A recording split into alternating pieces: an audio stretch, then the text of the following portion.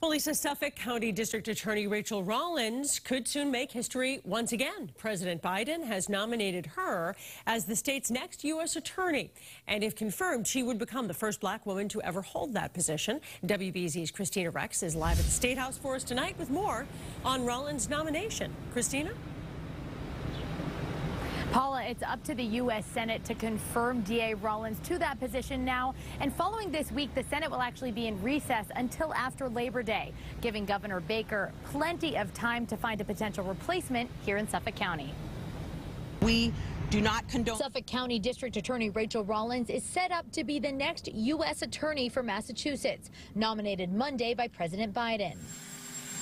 Rollins is the first woman of color in her current role and would be the first black woman to be our state's U.S. attorney. She started her role as DA back in 2019 and has been known for her priority on violent crime, at times controversially declining to prosecute certain low-level crimes. Rachael is an amazing woman. She's an amazing public servant, and I am blessed to call her a sister in service in this work. Boston's mayor and Governor Baker congratulated Rollins on her nomination.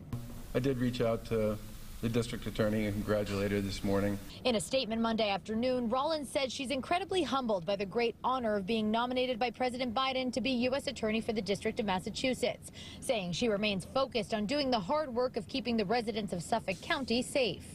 Rachael Rollins really demonstrated what a difference a district attorney makes. The executive director of the ACLU of Massachusetts says the group does not endorse political candidates, but appreciates Rollins' innovative approach to the law.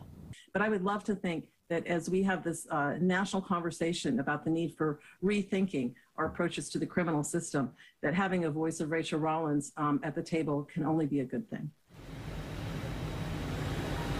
And so if D.A. Rollins is confirmed by the U.S. Senate, Governor Baker will have to appoint someone to fill her role as Suffolk County District Attorney here in Massachusetts. That position will be filled until 2022. Live at the State House, Kristina, WBZ News.